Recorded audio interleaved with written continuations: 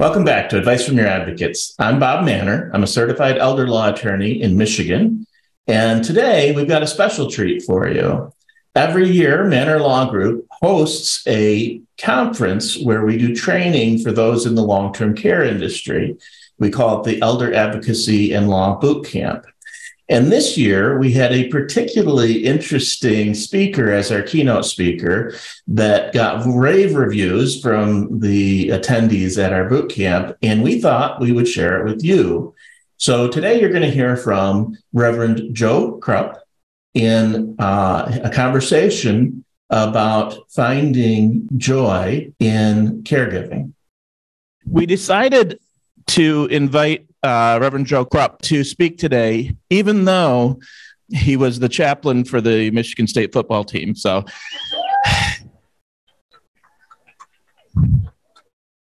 I really had to second guess it a few times, but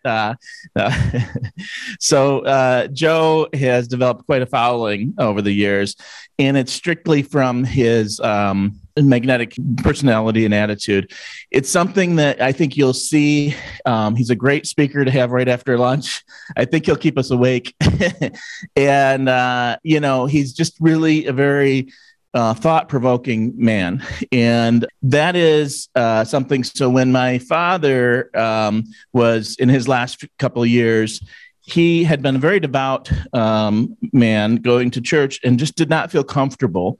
And so he was able to watch, I think that Joe's been doing online information, online presentations longer than COVID. They were well suited because they were up and running. And I know you got a great staff up and running within days after the shutdown to make sure that he was able to get out to families. And I remember he would walk through the streets, parade through the streets of Grand Blanc, which was amazing because people couldn't get to church, but they would come out to their driveways.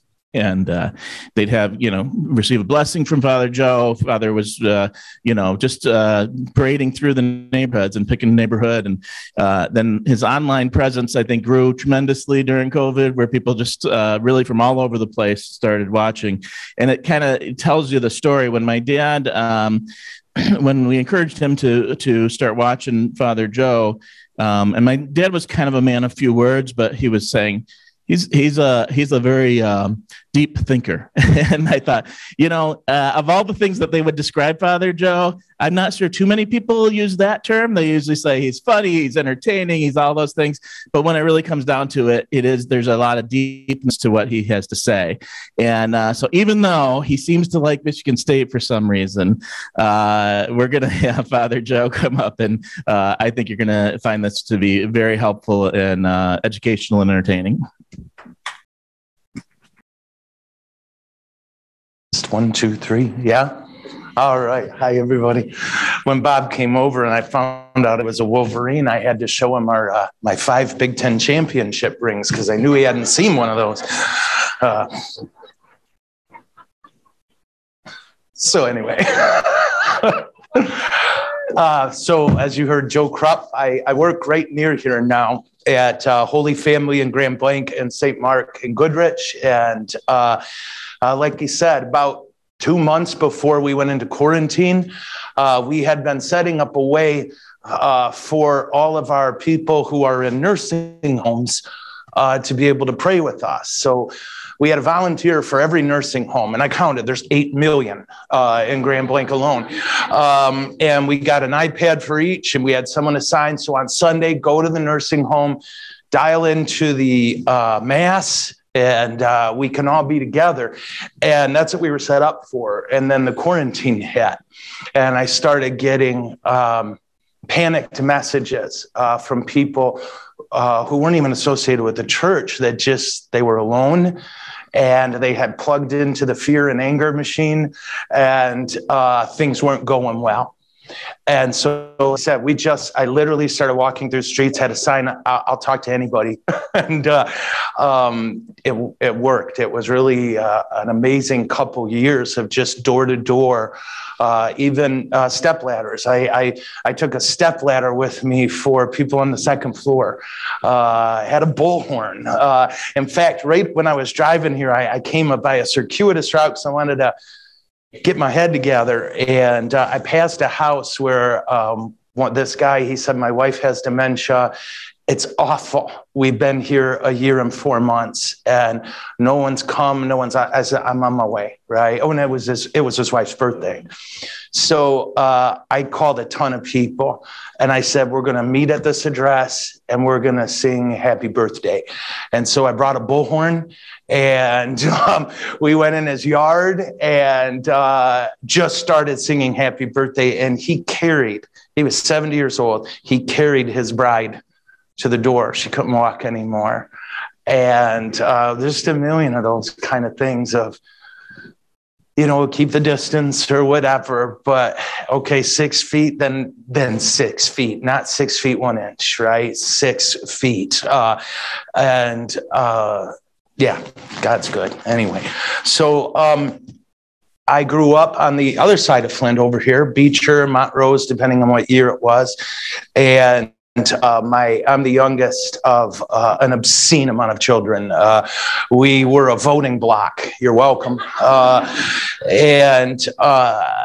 I decided early on I was going to go into acting and television. And after I graduated from college, I worked for Fox. What do you call it? It was Channel 66 back then here in Flint.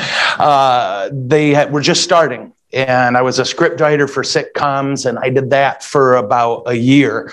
And then after a year, I quite literally just abandoned everything and went into seminary. And it takes a while to make a priest, but I was ordained a priest, Catholic priest, June of 98. And I've been doing it ever since. Part of that, I served at MSU where Jesus went to school. It's in the Bible, don't look it up. But worked there with Coach D'Antonio, who is just an incredible human being. And then I guest lectured in their history department. I've got a bunch of degrees in history and all kinds of, and philosophy. So I plugged those in wherever I could. What I want to tell you is some things I've learned. And my story on this topic of Alzheimer's and dementia started in 2012. So we're going to talk for a second about my mom, right? She was born in 1936, the youngest of 14 kids.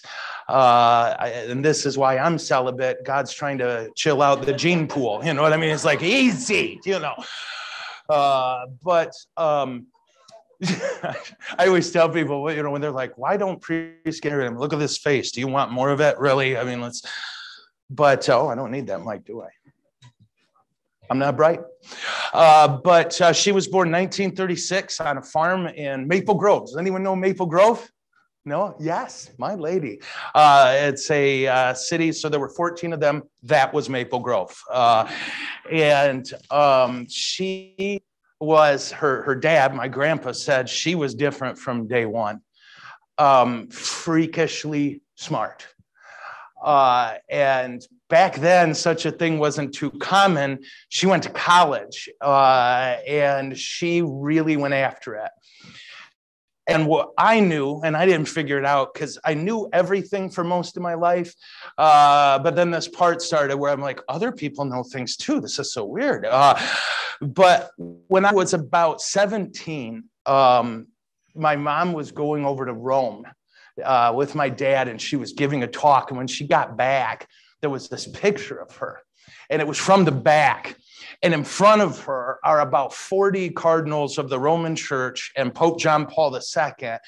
And she had one finger up, and I could tell by that body position, somebody was getting their, we always said getting their back porch painted red. And I looked at the faces of these, important-ish people, and I was like, that's my mom, right? And I started to pay more attention. And I knew this from when I was a kid, but I thought all moms did this. Right? You know your mom, right? She would sit every night with a book on each leg and a highlighter in each hand, and she'd read 2 books, and she would highlight them. And you could say to her 10 years later, such and such book, page 15, she'd tell you. She just had a scary, scary brain. It was really cool. North Flint really collapsed, right, when I was a boy. And what I knew is about once a month, our priest, his car would pull up, and there would be kids in that car. And Dad would go out and talk to Father on the table, and kids would move in our house, right? And now we weren't rich, but we had a farm, so we always had food, yeah?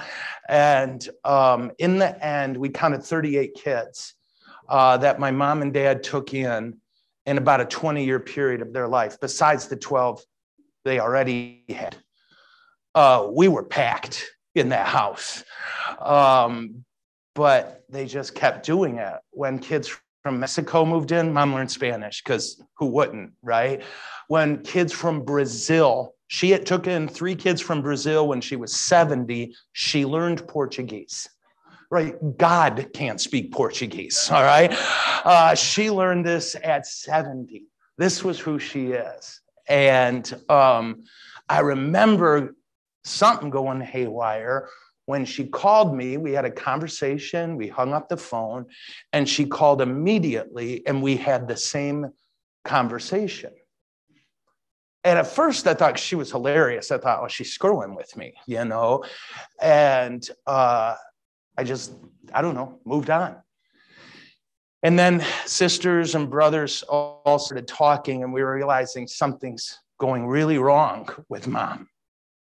And so we went to the doctor, and he said she has dementia, and it's going to get really bad.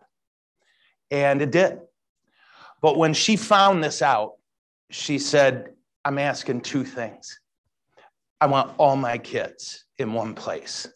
Can we do it? And I want it before I lose my ability to enjoy it.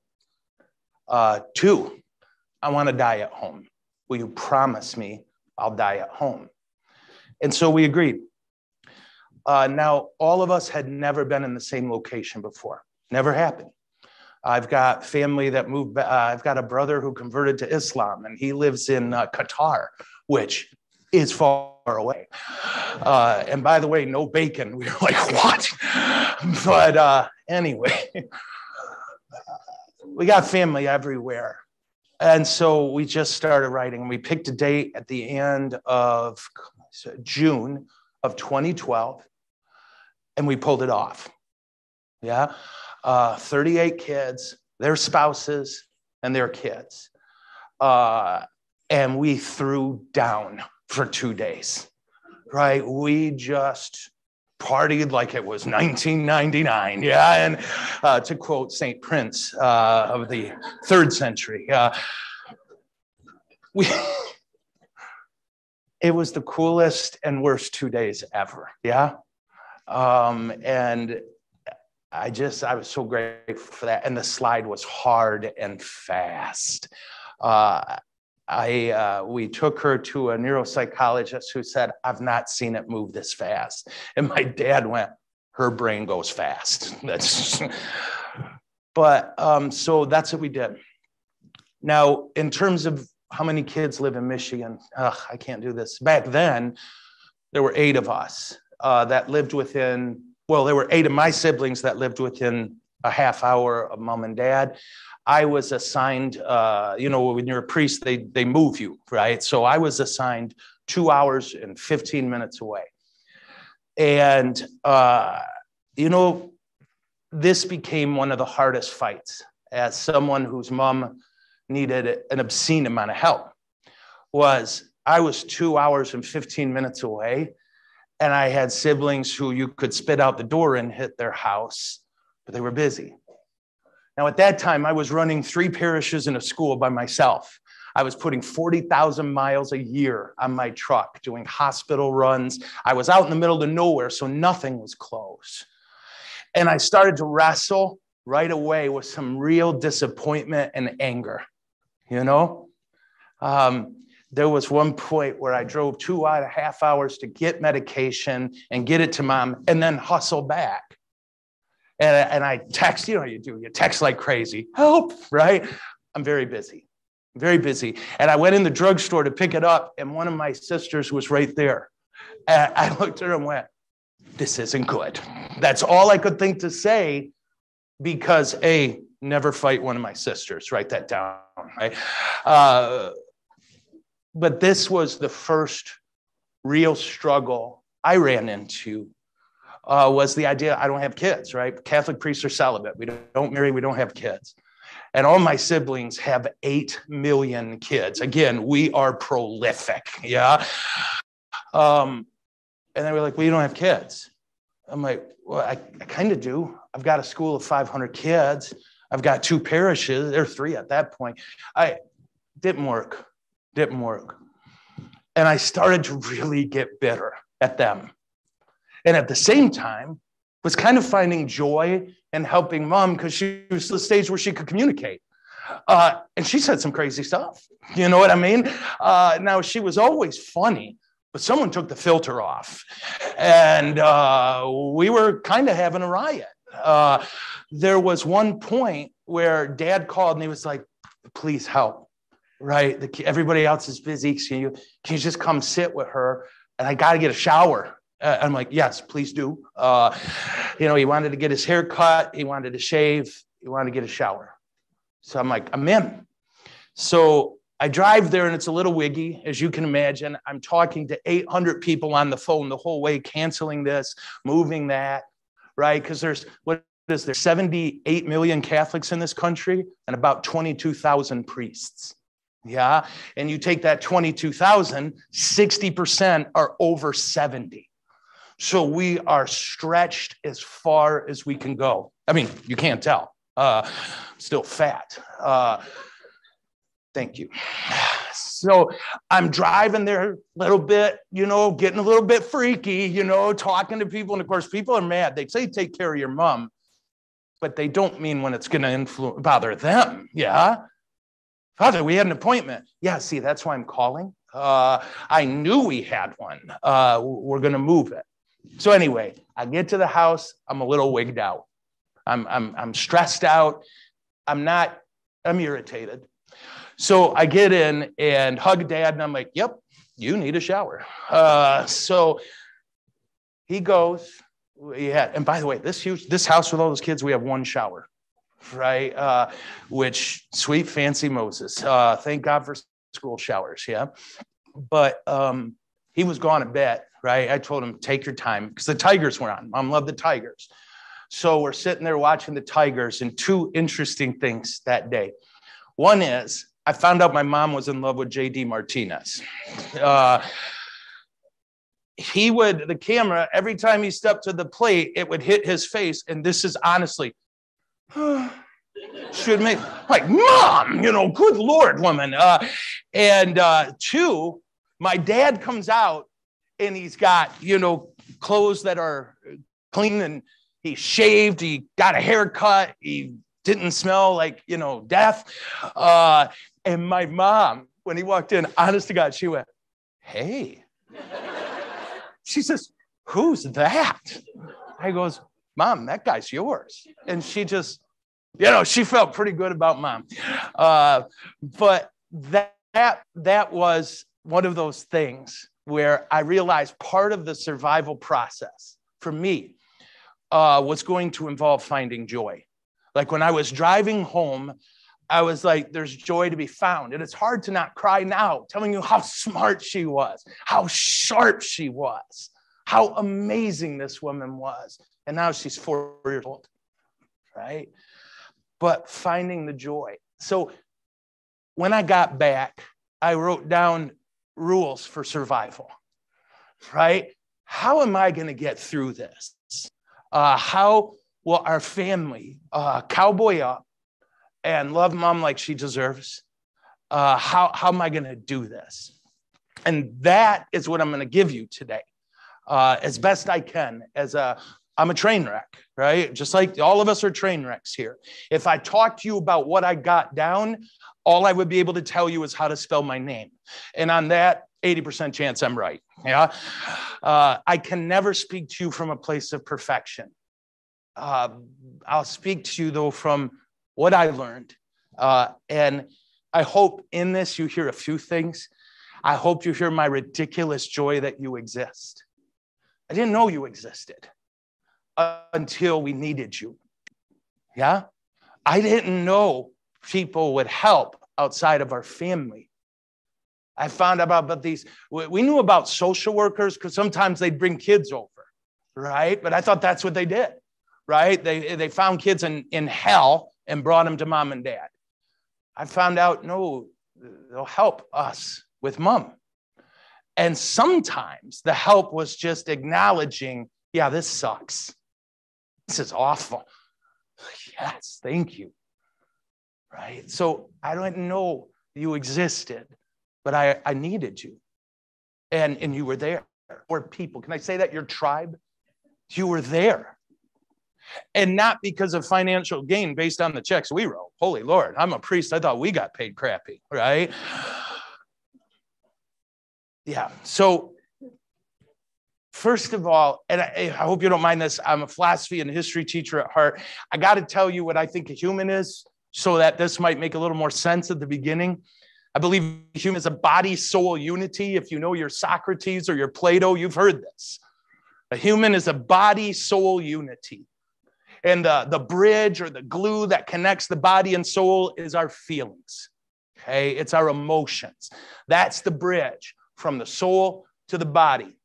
That's what I think a human is. And if you're ever interested in an obscenely long and boring lecture on this, I'm your guy. Okay. So one of the things, and John Paul II wrote about this right after he was with the Beatles. Thank you. Who caught that? All right. He wrote if our feelings are the glue between the body and soul, if they're the bridge between the body and soul, then the key to being a good human is to discipline and educate what you feel. Take every emotion to the classroom of your mind. Don't judge it, but educate it. So rule number one for me, I'm going to act like I wish I felt. Rule number one, I'm going to act like I wish I felt. And is that counting down? Yeah, thank God. All right. I thought I already talked that long. I'm like, oh, sweet Lord, you poor people. Yeah, see, this is why I shouldn't be in charge of a sandbox. Oh, there we were. So I'll act like I wish I felt. In any circumstance, you and I are fully capable of explaining how we feel.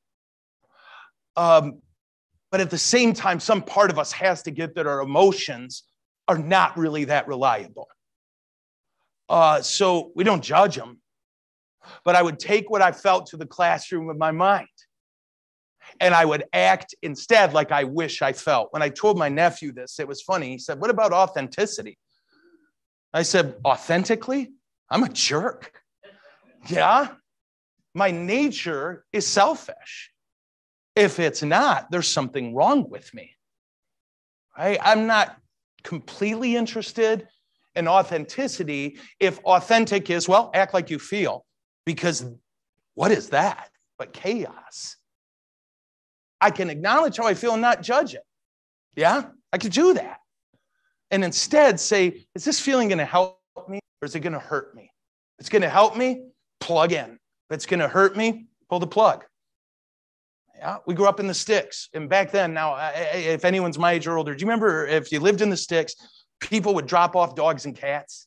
Yeah, this was before St. Bob Barker, right? Spayed and neuter your pets. And so people would get a dog, the dog would get pregnant, have puppies. We'd wake up and there'd be 10 puppies in our yard, right? And they were delicious. I'm just kidding. I'm sorry. I'm kidding. They were not delicious.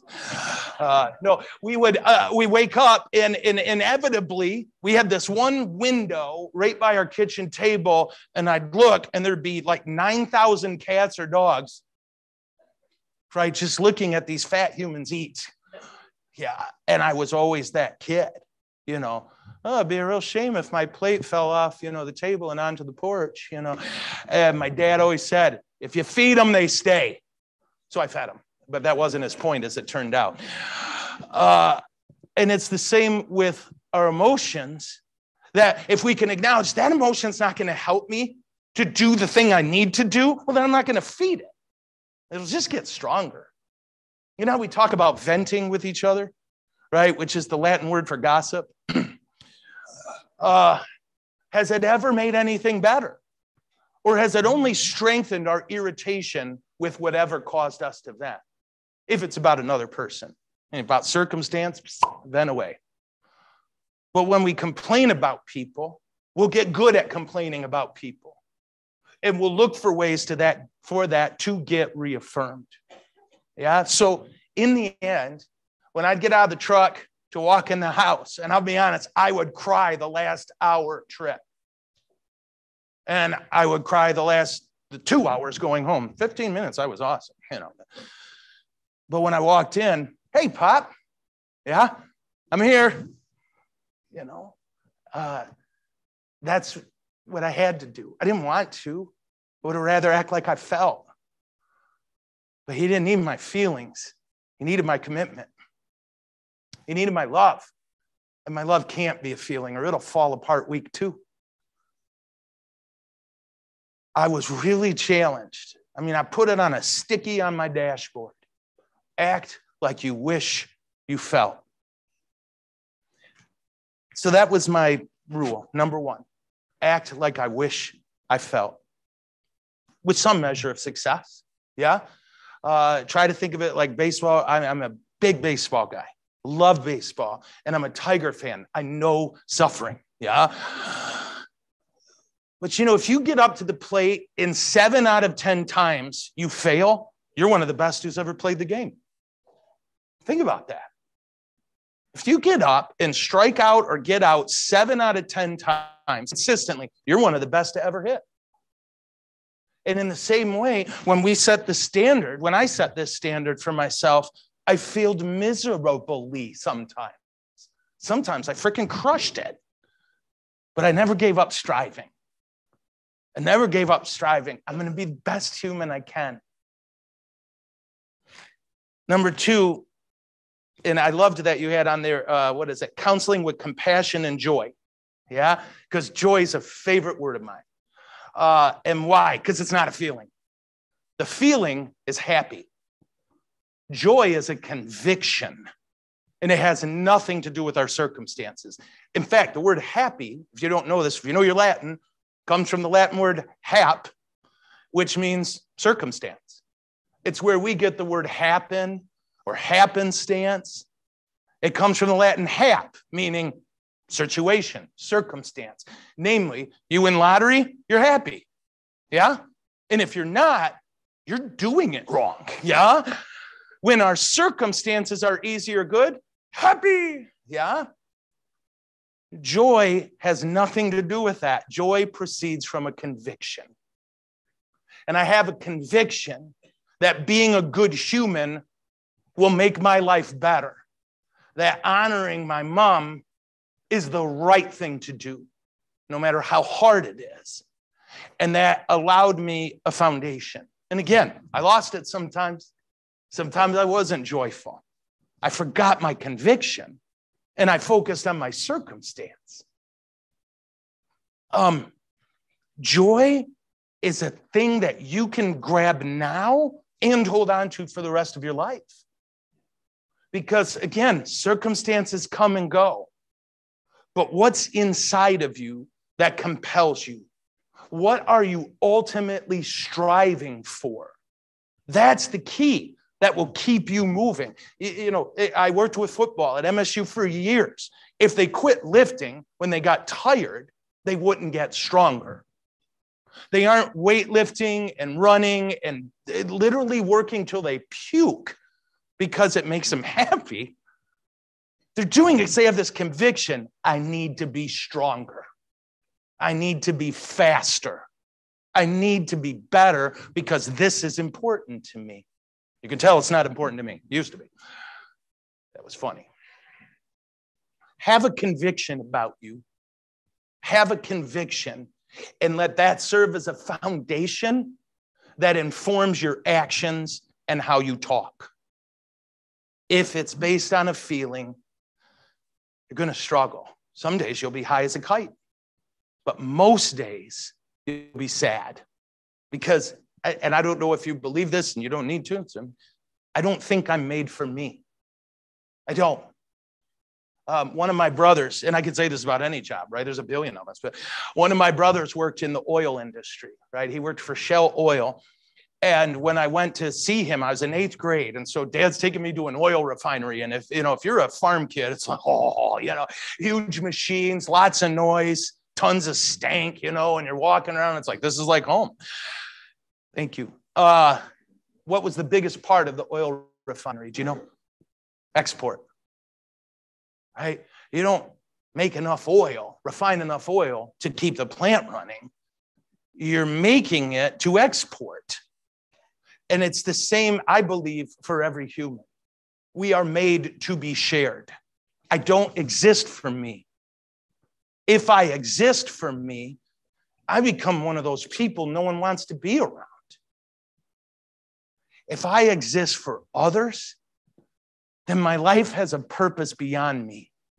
And I believe that. All right, so this concludes part 1 of Father Joe Krupp, and we'll come back next week to watch the second half.